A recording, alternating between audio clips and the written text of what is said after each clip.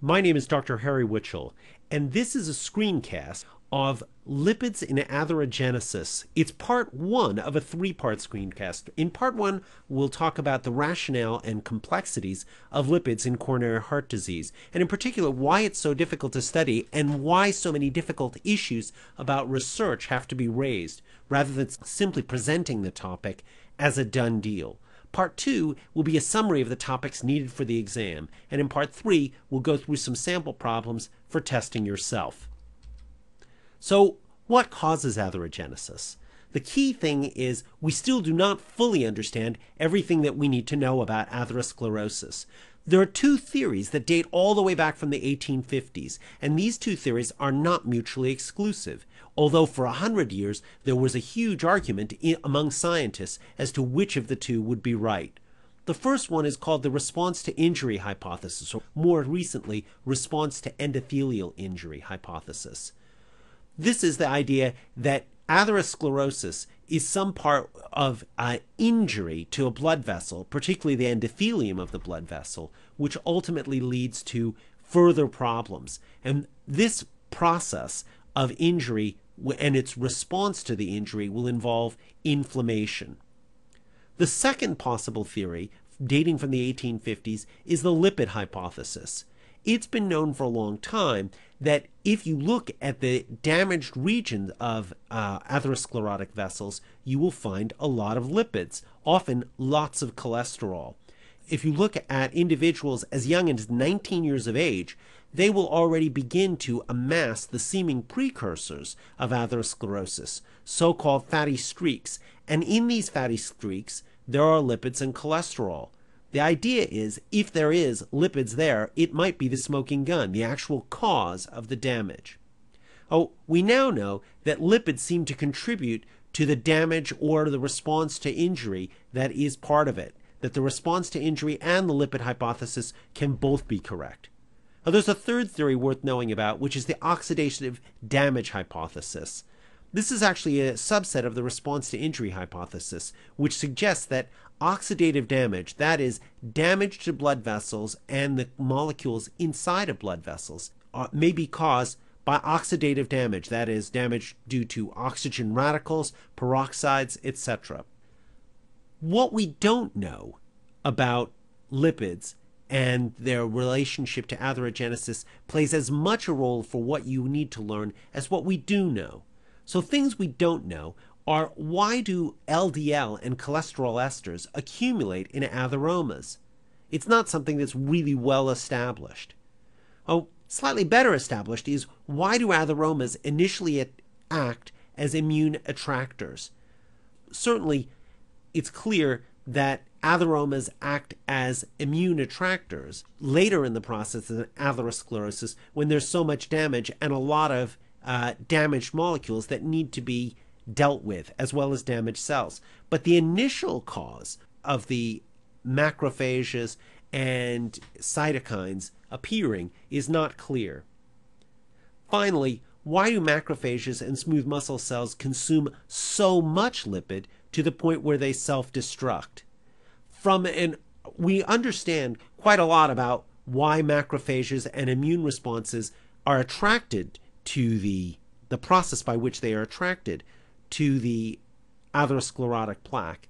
But we don't know is why they continue to consume lipid to the point where they self-destruct. Which would obviously lead to further problems with atherogenesis. The extremity of the problem doesn't make sense if you make some sort of logical argument as to why the body would be designed this way. This leads to the issue about the problem of learning atherosclerosis in a medical curriculum based on teaching facts. The information that you're going to come across comes from two completely different perspectives. They both share some of the ideas and the same goals, which is to save lives, but they have quite a different focus. In the public health perspective, the issue is how to save lives now, and that's looking at the various issues about associated risk factors, and specifically trying to save the most lives based on the most obvious causes. However, scientific research has a slightly different focus, which is looking at the specific causes and therefore possibly the cure. there are issues with the scientific research, such as the answers are not going to be absolutely certain. The answers may change in the future. At some point, the answers may end up being controversial. And at many points, we'll find that there are gaps in our knowledge. Why do BSMS students need to know about this sort of research? Well, as you know, the General Medical Council has a requirement that you must be educated to be a doctor as a scholar and scientist. So there's no way out of it. Somehow you've got to understand something about the research and not simply how to treat patients. Now, why do we teach doctors about a topic where the research is incomplete and the findings are often controversial? Well, you're going to be practicing for quite a number of years in the future. We already know that atherogenesis is a long-term process. Serious disease seen in 50-year-old patients seem to have precursors in healthy people who are as young as in their 20s or 30s. Now, it is true that the treatment is going to involve risk prevention. Now, the causal and mechanistic relationship between risk and cardiovascular disease can be controversial. Risk is a statistical association. It is not necessarily a cause. So here we are, we're treating risk, but the risk isn't necessarily a cause. It's simply a statistical association.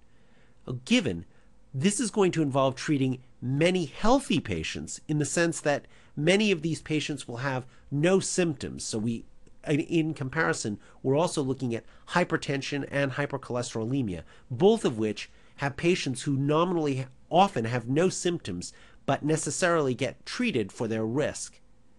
How do we justify this? Well, this leads to a bigger question from a research perspective, which is how is the scientific establishment convinced? Oh, if you want to show that A causes B, so let's say for argument's sake that A is a high lipid diet and B is cardiovascular disease. If you want to show that A causes B, the first thing you would likely do is show that there's a statistical association, so that you show that A and B are associated, and that shows that there's a risk factor. So what you're showing is that high lipid diet is associated in populations who have high cardiovascular disease. So you can look at the Scots, and in Scotland people have, generally speaking, a high level of fat in the diet, and they also have high levels of cardiovascular disease. Likewise, if you compare the Scots to, say, people in Mediterranean countries like Italy, they will have a Mediterranean diet which is lower in fat and lower levels of cardiovascular disease. But other ways of showing statistical correlation that involve more causal ideas is you can do interventional trials. That is, you can add A and see if it causes B. So if you add high fat to the diet of a rat, say a spontaneously hypertensive rat, then that rat will develop things that look like coronary artery disease. So that would be one piece of evidence. You could also remove A to prevent B. So that would be, if you removed fat from the diet, would that prevent cardiovascular disease? Well, they've done studies showing that large populations on the DASH diet have lower levels of coronary heart disease. But showing statistical correlation is not necessarily enough to convince the scientific establishment. You also want to show a mechanism, because far more scientists will believe you if there is evidence for a plausible reason why A causes B. Now, here's a piece of data that comes from the Framingham study after a 25-year follow-up. It shows that the lipid hypothesis alone does not explain most coronary heart disease.